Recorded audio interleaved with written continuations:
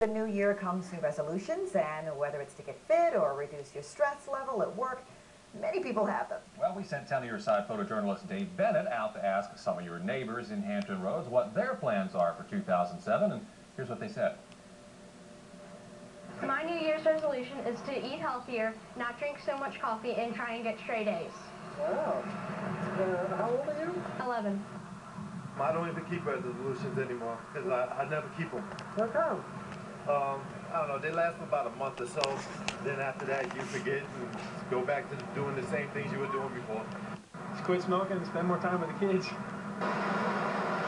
Surf more than I did last year. How many times did you surf last year? Oh, I don't know, maybe 150. Learn how to ice skate.